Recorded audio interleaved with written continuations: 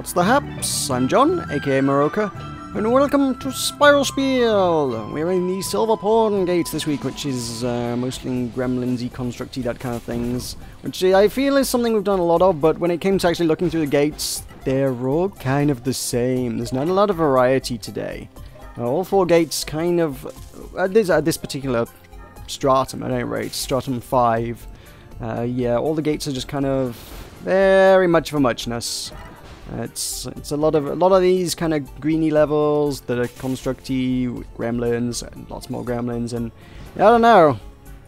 3 rings. Your random number generator's not very random this week. It's throwing up a lot of the same. So I guess that's what happens. Order can come out of randomness. It's monkeys on typewriters and whatnot. Run the same thing enough times, you could get something. So. How many times these gates changed every couple days? So, I guess over time, occasionally you'll get things where everything kind of... the planets align and everything's gremlins for some reason. So that appears to have happened today, so I apologize. I had very little choice in what I had to show you. Actually, no, I tell a lie. There was one that had a lot of fiend stuff in it and nuts to doing fiends. So, meh. I probably should have done that just for some variety, but I don't feel like shooting fiends today. What can I tell you? So that's where we're at. That's the gate we find ourselves in. So let's do some Spiral Knights news. Yeah! It's promos. It's a promo week. There's a new one. I guess they hadn't gone through all the statuses yet. Last time they did a promo, I was like, oh yeah, they'll probably just go through colors now.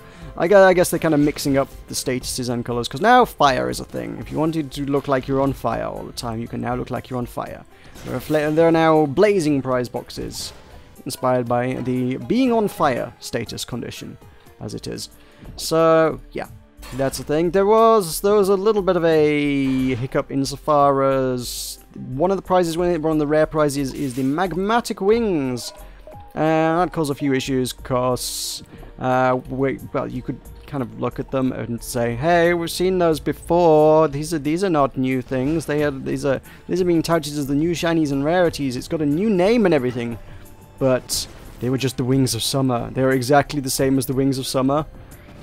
And I don't know. There was a couple of messages from Aphrodite on the forums. One of them was like, there were a couple of different messages. One of them was like, "Oh yeah, this was an accident. It's the wrong item got in the box."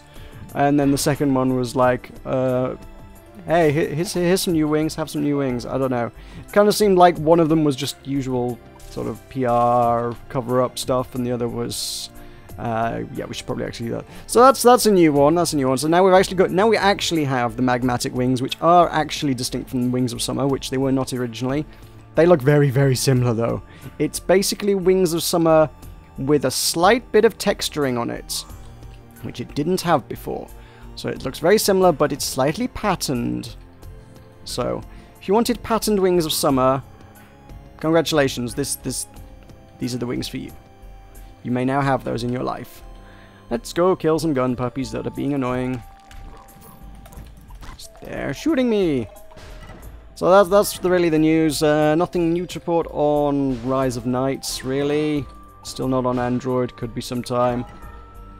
So looking at the forums of people like, oh, is it on Android yet? It's like, I don't think it's going to be on Android too quickly. For starters, they haven't finished the iOS one. Standard procedure with game development is make it on iOS and then port it to Android. I mean, look at Fallout Shelter. They made it on iOS, and now it's like a couple months later. Now they get around to doing it for Android. And that one kind of backfired insofar as... there was a lot of hype for it at first, because everyone was like, woo, they made a mobile Fallout game. Hey, that's incredible. We love Fallout. Let's play the mobile Fallout game. Then everyone played it, and actually was like, oh, this is actually really kind of boring. There's actually not a lot going on here. So, let's not play that. And now I don't think there's any Android hype, because everybody's like, all the iOS players have played it and gone, yep, that's pretty boring. So... don't need to bother with that. And all the Android users are like, oh, okay, well, I retract my hype. So, yeah. So it's really ideal to kind of, if you're doing a big one that's going to capitalize on some hype, you should probably do them at the same time. I have no idea how much hype that this might be potentially capitalizing on. It's not a lot, I suspect, so I don't think it would hurt 3 Rings too much to do a staggered launch. Develop one, make the money out of that, and use the money made out of it to continue working on the port, I suppose. That would be how that would work, I imagine. So with that in mind, let us move on to some questions. Actually, I'm going to bribe you all this week. I'm running a little low on the questions, and I don't think you sent... I didn't check very thoroughly before I did this. I don't remember receiving any questions from last week, and I'm going to be in trouble if I'm wrong about that one. So, whoops, after I finish recording this, I'll go back and check to make sure I'm... Find out whether I'm right or wrong about that one. And if you asked me a question last week, I apologize, and I'll do it next week, but I haven't written it down, sorry. I just seem to... I don't know, I've got it into my head that there weren't any questions. So, we've still got some old ones, which I'm working through, which is fine, but, yeah, we're running low. So I'm going to bribe you with a Steam key for Galicide. Same deal as before, just the one key this time. Last time was a celebratory thing. So, there were celebratory extra keys. This is not celebratory, this is just... Here's an excuse for you to think of a good question because there's stuff in it for you. So, the developers of Galicide sent me a review key, but they were also using PR company Black Shell Media, and they sent me a Steam key like entirely independently as well, so I kind of wound up with 2 of those this week. So, Galicide was a good game. If you didn't catch my review, it is a side-scrolling shooter mixed with kind of match 3, match 4 kind of puzzle game. Technically, the game is match 4. I know I referred to it a bajillion times as being match 3. I'm not sure the semantics matter. It's matching things. It's like Bejeweled. You know what that is, right? It's Bejeweled meets side-scrolling shoot-'em-up. It's pretty interesting, and I'm happy to recommend it. And I have a spare Steam key lying around, so if you want to get your hands on that, head on down below into the comments, like you always do, and think up something interesting. That will be the best way to do that, and then you can post an interesting question or topic or thing, and if you are the best, if you are my favourite, if you come up with what I think is the best question of the week, I will give you a copy of Galicide. How's that for a deal? That sound like a deal? That's a deal, I think, so you can get on that one. So some questions I do have. Actually, one I got in the mail, one that came through in-game mail this week, was from Deltu, who said, if you had the money to invest into Spiral Knights, would you do that? No, probably not. I don't think, just from a actual financial perspective, that's not a good deal. If we're talking like had more money than sense, more money than God, if we're talking like, I want to say Notch, but I think there's probably even better examples than Notch. If we're like, why am I breaking these? I don't know why I'm breaking those. I feel like this. I was breaking those as there's something under it. If we're talking like silly kind of Bill Gates, Richard Branson, Donald Trump kind of figures, maybe I could see myself investing in it as kind of a passion thing that I would like, oh, I really want to see this developed into something way bigger and better. And just from a pure selfish perspective, I've got the money that I wish to invest in this, just so it can be a better product and a better thing, and it can be awesome. From an actual investment in, you know, trying to make money out of anything by investing your money. But the original definition of the word investment, no, not a good deal. Not a good deal. 4-year-old MMO that's got a concurrent player base of about 500 players. That's not a good place to be throwing your money, I'm going to be honest. If you had... For starters, it's an MMO, so to do it up, let's look at what we need. You would need for starters, I would say a bigger team. A bigger team would be needed to actually make the amount of content that would be needed to support an MMO. MMOs live or die, I've said many times, based on the amount of content they have. And one of the big factors holding back this particular MMO is the lack of development, which is hindered by the lack of team working on it. They're a small team, they don't have the resources to work on it, so you would need to hire more people over a period of time, because as I say, it needs to be kind of a sustained development. It's not just throw some money at it and done. You're kind of looking at paying salaries for all those people. All those people are going to want paying on a monthly basis, and yeah, you're going to want them to keep making that content, because that's how the MMO is going to be sustained. So if you're not paying those guys, you're not going to get the content. So it's kind of an ongoing investment there. Secondly, well, as I say, you've currently got 500 players. Throwing more content at it ain't gonna fix it. You need a marketing budget. You would need to throw a lot of money into marketing. Likewise with an MMO, kind of some ongoing marketing to keep people coming into it all the time would also be good. These are things that are not happening, so there's a lot of, it's not just a, hey, here's a big pile of money, throw it at the game, it's fixed. It would be a sustained and ongoing thing that you would have to be of the mind that it was worth throwing that money at to make your money back. And while we're on it, Sega, the publisher of the game, they have money. Sega have money. If they wanted to invest in a game, Sega would invest in a game. Sega, I'm pretty sure, have some people who know their business and their investments. They will have some people who deal in finances and are good at working out what is a solid investment and what is not such a solid investment for their business finances. And Sega, people with infinitely more money and business wisdom than I, because God knows I'm not an investor. I've got a rough handle on what probably works and what doesn't, but I am by no means an actual investor, which someone at Sega, you know, actually would be. They have decided that they don't think that's a good use of the money. If Sega don't think putting resources into developing this game is a good use of money, it's probably not. That really probably isn't a pretty good use of money. Hate to say it. I know there's a lot of instances where Kickstarter, especially recently, is like, oh, publishers didn't want to take this game, but everybody proved them wrong. Look how much demand there is for it. Fine, 3 Rings, get on Kickstarter, just raise, hey, like $3 million and prove to the world that people want Spiral Knights developments. That's all that takes, right?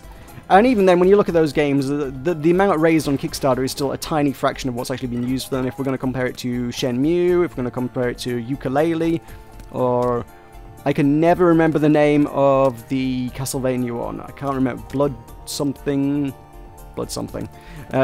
Where we're talking about Shenmue 3, Yooka-Laylee, or Blood something. They all raised a tiny fraction of what's actually needed to develop those games.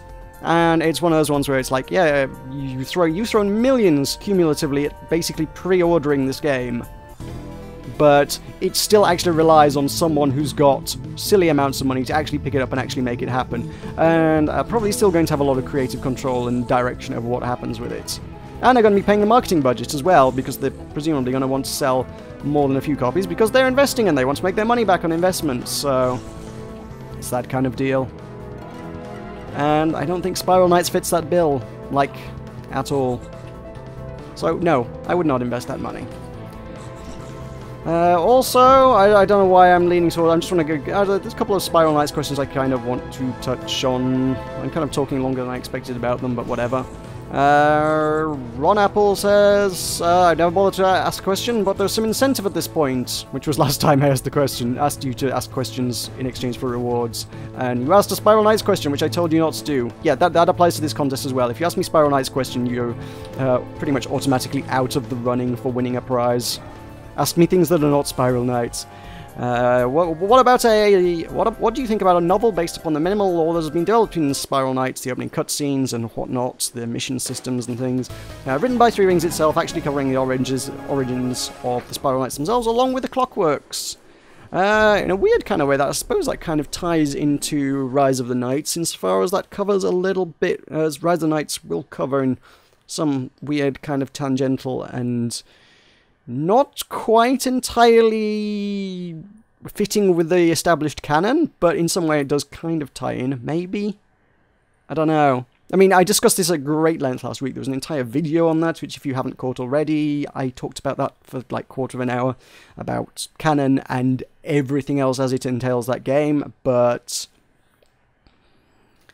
I don't know, yeah, I'm not sure how well that game works. It covers some stuff, and it's, you know, it's obviously official, but it doesn't quite tie up. At least not from what we know. It may well do. It may be a really intricate and complex story with many plot twists that very cleverly and concisely ties into what we know from Spiral Knights. Or it might not. I don't know. I have to play and find out, I suppose. That's the thing. And, well, I say that, but one thing I totally didn't cover about that game that actually, in retrospect, is like, that's actually a pretty glaring one. What we know about the monetization model is that they pretty much gate you at 3-star. If you want any knights higher than 3-star, which I imagine you probably do, to get to complete the later levels. I imagine you need 4 and 5 star equipped knights. You have to pay real currency. There's no kind of will slowly give you it kind of energy system, or to make the frequent and obvious, not necessarily obvious, but the frequent comparison to Final Fantasy Record Keeper. Ouch, that was stupid. They give you enough of a premium currency that you can occasionally get the high level equipment without spending real money. You don't get it quickly or effectively, but you do occasionally get it. Man, I am making a mess of that. Jeez. Yeah. Okay. Freedom. Whereas from what we've seen of Rise of Knights, it's literally if you want to get the premium currency that allows you to buy 4 and 5 star knights, you cannot do that. In Record Keeper, if you want 5-star equipment, you can get the currency that you need to buy 5-star equipment, but just really slowly. It's just like they give you 1 a day, and actually you need 5 to do a prize draw, and it's like a 10% chance of getting something on the prize draw. It's about once every month and a half you'll get a piece of equipment. It kind of works out. It's slow, but it gets there, I guess, kind of slowly. Whatever, that's not relevant, but hey. That is a concern of mine with the game. It's like, if I were to start playing it, is it just going to start... Yeah, is it just a paywall? At 3 stars, does it just suddenly say, right, if you want to go any further, pay up, chump?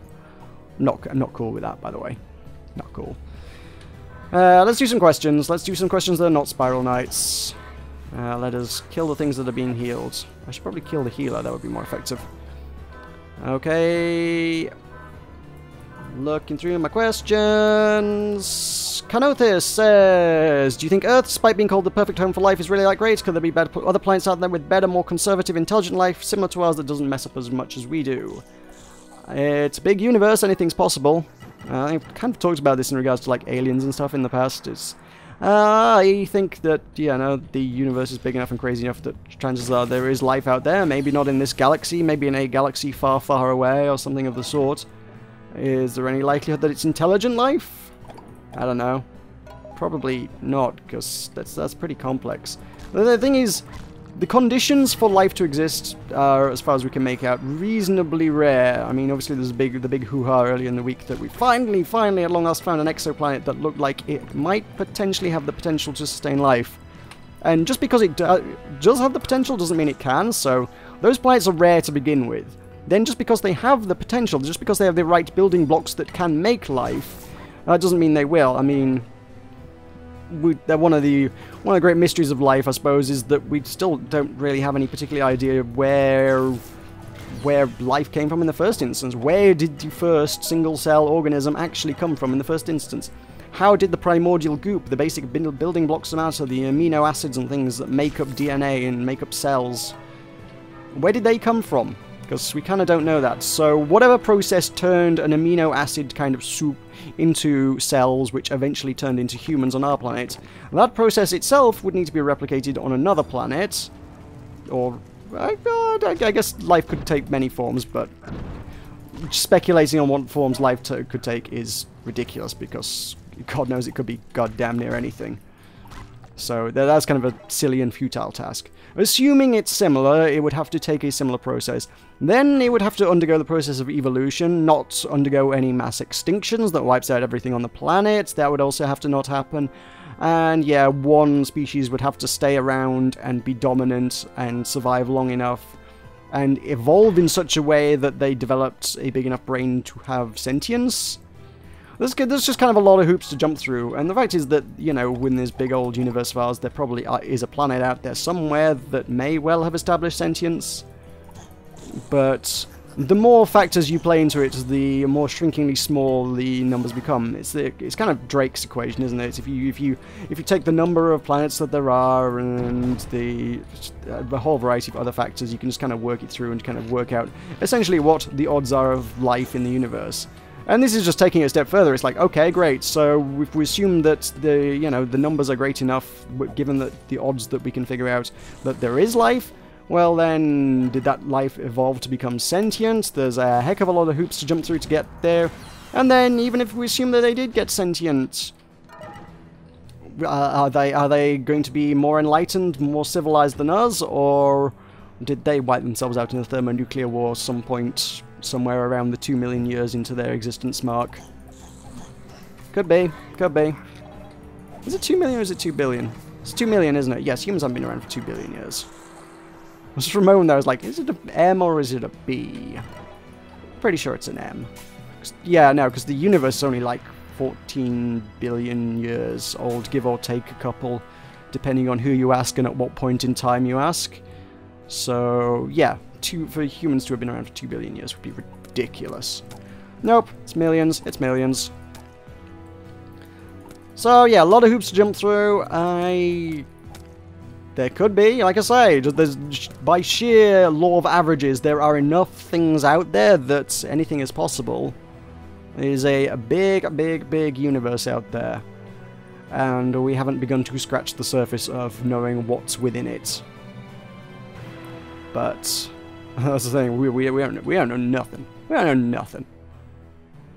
So yeah, also from Canothis, do you think technology in the future, within the next 50 years or so, will affect human culture? Will it be negative, positive, or changes as a species? I love that I stopped to read that while standing on some spikes. I wasn't even looking at what I was doing. I was looked back at the screen and I was like, oh, I appear to be stood on a spike.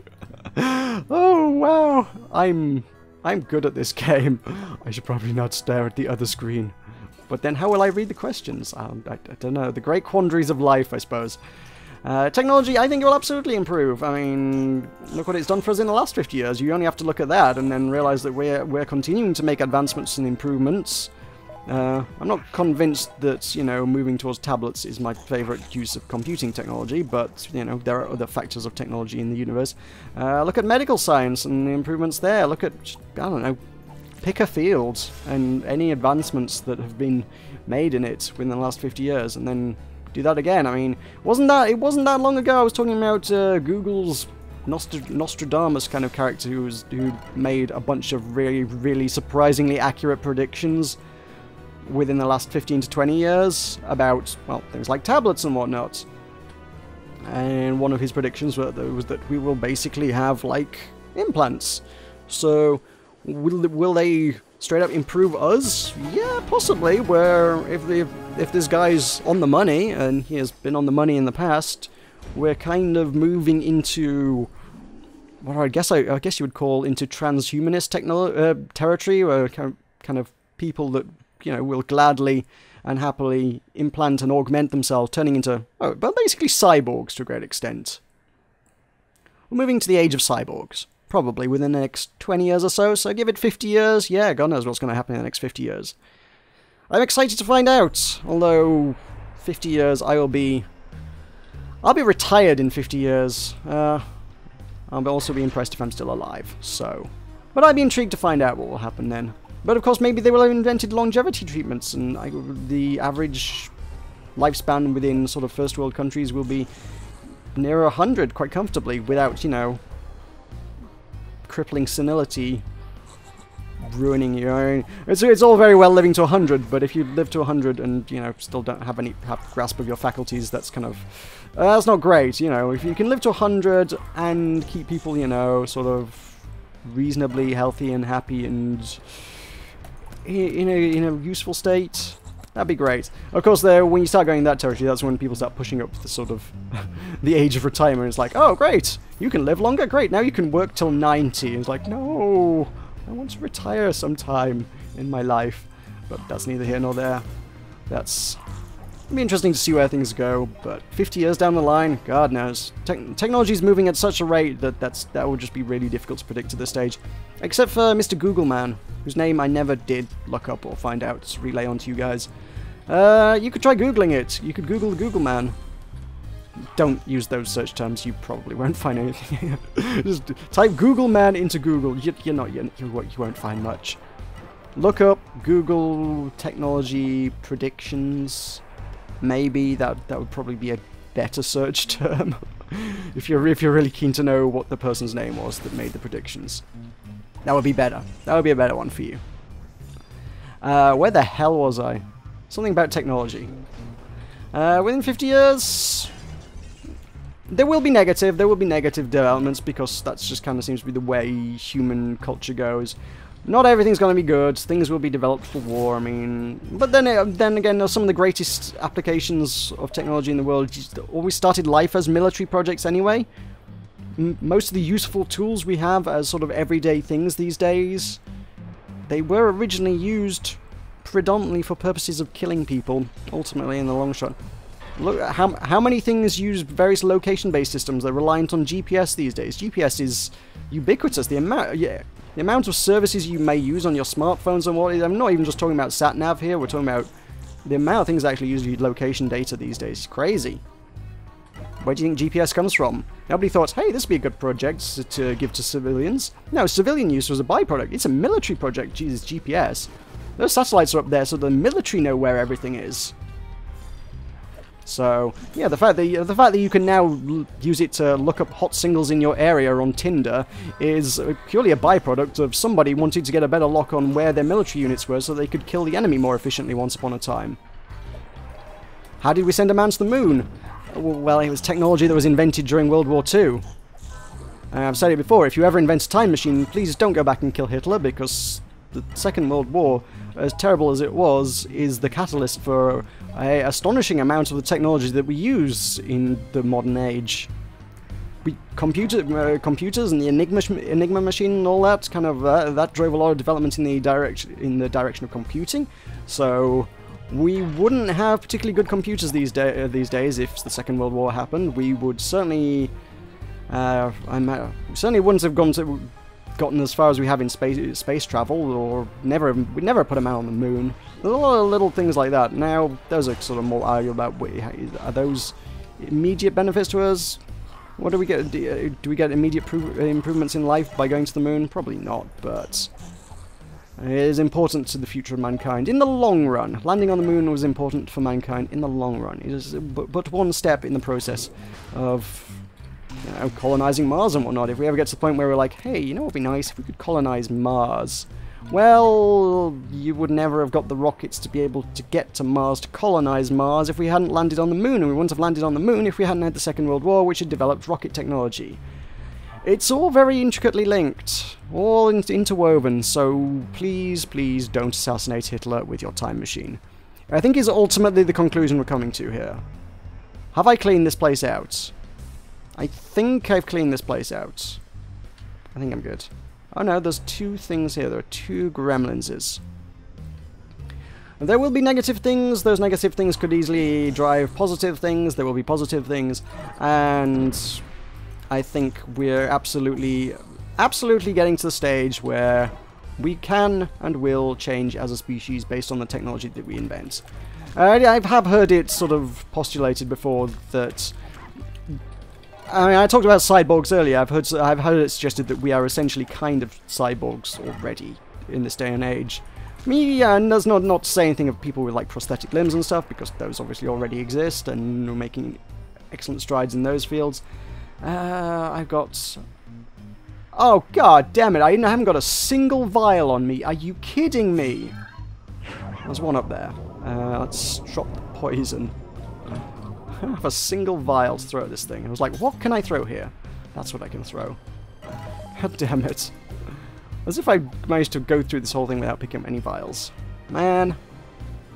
I've heard it suggested that we are cyborgs now, not just in prosthetics, but in the fact that everybody has literally a computer strapped to us. It may not be, you know, built into our bodies per se, but I have access to a vast repository of information within arm's reach, and I can put it in my pocket and take it with me outside and get that information anytime I like, very nearly any time I like. If I go into like the Lake District, it's kind of a bit iffy, but in most metropolitan district areas, I can get most information I would want on most topics within a matter of a few minutes. I am, of course, talking about smartphones. So, yeah. So, the fact that we all kind of have this technology kind of on us at this stage, or quite a lot of people have this kind of technology, that's... Even though we're not sort of... It's built into our brains, we're not bringing it up on our retinas, it's still moving into cyborg territory. Hello, Basil. What do you have for sale?